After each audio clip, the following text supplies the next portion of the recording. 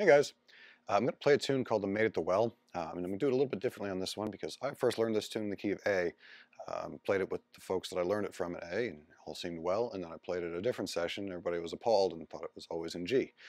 So I learned it in G too, just because it seems like there's lots of people who play it in both keys. So I'm going to play the tune first in G and then play it again in A. You'd never do that at a session. Don't do that at a session, but just to illustrate the point, I'm going to do it that way here so you can hear in both keys, and then I'll go through and break it down both ways. So, Maid at the Well.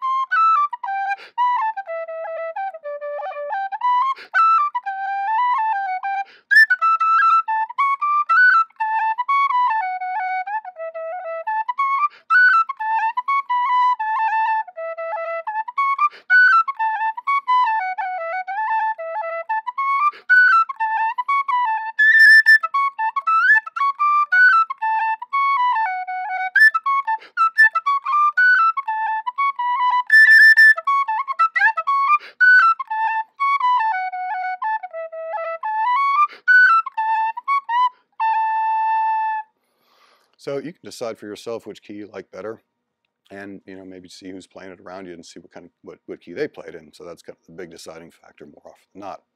Um, so figure out which one you like the best and go with that, I suppose. But I'm going to play it both ways here.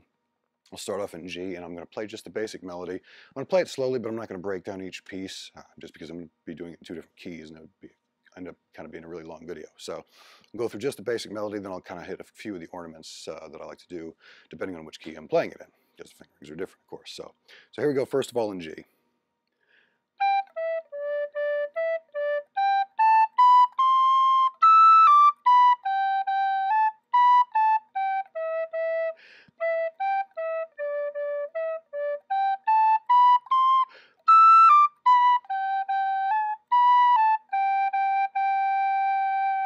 So that's the whole A part.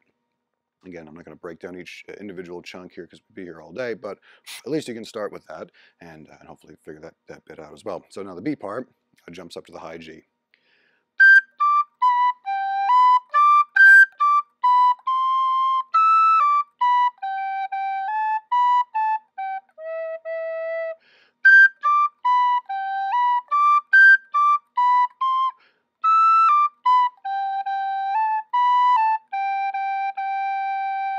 Now the B part, to my ear anyway, the tricky part are the arpeggios that it kind of does in the beginning. Even though it's repetitive, those are the types of things that always drove me crazy when I was learning tunes. So if that's driving you crazy, I would sit down and slowly work on just that part, so you can get that down, because that's kind of a key part of the tune. Anyway, so that's the whole thing through A and B. Now I'll play it in the key of A as well, do the same kind of thing, breaking down just the melody before we get into the ornaments here. So here we go with the A part.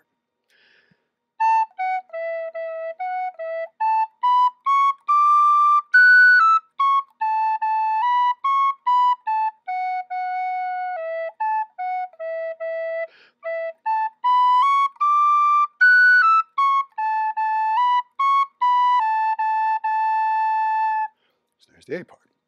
And again, we're jumping up an octave, in this case in the B part.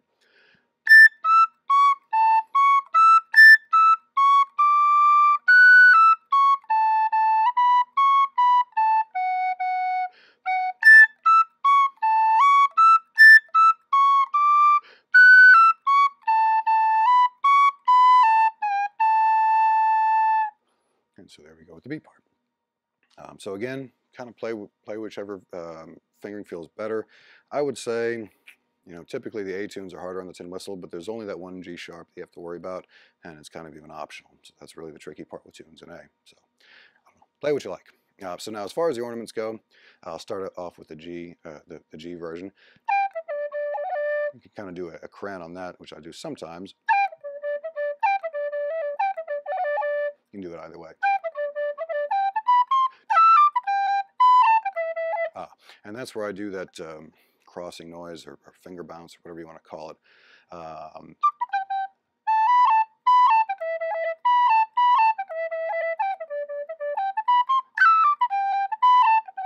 There, I do it again.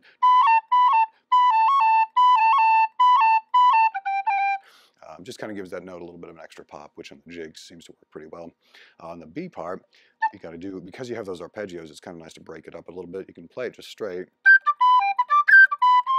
or just do that extra triplet in there. And again with that, because it's kind of the same part. So those are a couple things that work pretty well in G. There's similar things you do in A, but because it's positioned in a different spot, some things become more available to you than others. So you can do that triple roll. I rarely do crayons on the A, or on the E rather. Just never sounded that great to me, so I do the triple roll instead.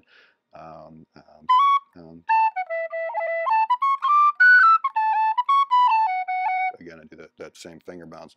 Something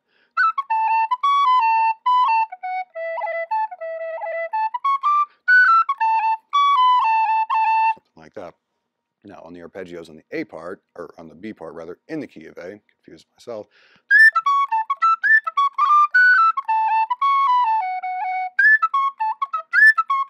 The only thing I really do there is just kind of a slide on the A.